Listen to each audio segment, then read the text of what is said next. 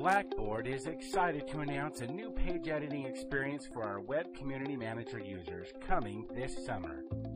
Now, when managing your page, you'll have easier access to select layouts, to add and arrange apps on your page, and to provide visitors with easier access to the information, media, and resources that you want to share. More than just giving you the ability to make quick changes, this new editing experience helps you design pages with your website visitors in mind. It provides greater context for how your page looks and features a familiar drag-and-drop experience for adding content to your site.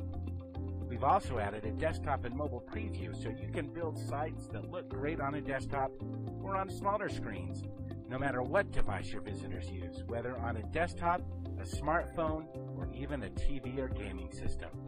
And we'll make it easy for you to see all of the tools and website apps that are built into the system to help you create breathtaking pages and deliver your content effectively.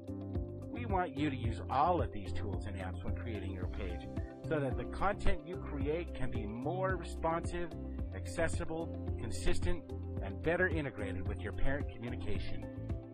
The additional context also enabled us to provide a better experience for visitors who use assistive technologies like screen readers and keyboard navigation, all without your editors needing to worry about HTML markup.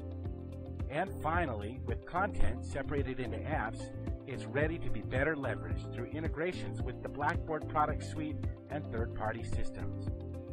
There you have it.